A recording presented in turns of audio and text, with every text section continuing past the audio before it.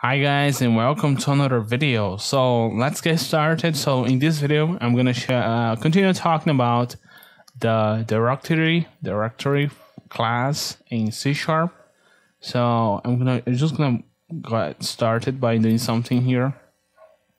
So there's lots of ways in which you guys can use the class. So the first thing I'm gonna do here is to let's create a string array.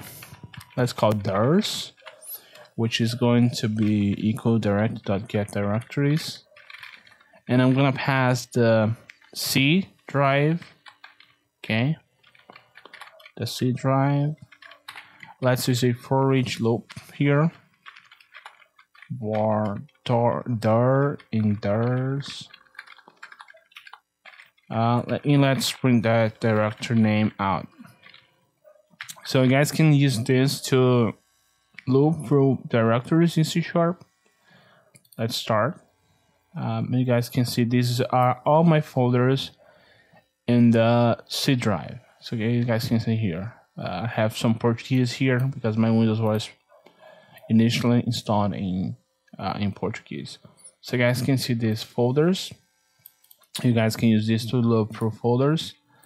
Another one, which is quite the same, but it's actually a little bit different, is the instead of get files, let's change this. Let's actually change this a lot.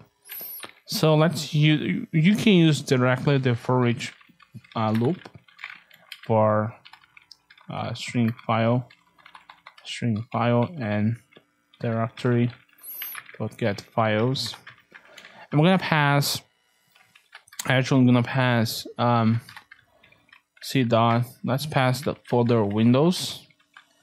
I probably would get an exception here because I don't have access to that folder, but let's see if that's gonna happen. Actually, I can see some files.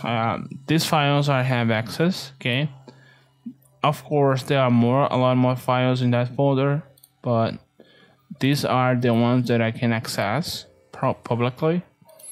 So you guys can see that you can use this to list files, and you could do whatever you want to them. You could compress and delete, copy, and lots of things. So you guys can see here AMD. Okay, so thank you guys for watching this video. Of course, we're gonna be talking about more of this in the near future. Okay, so thank you again. See you guys next time.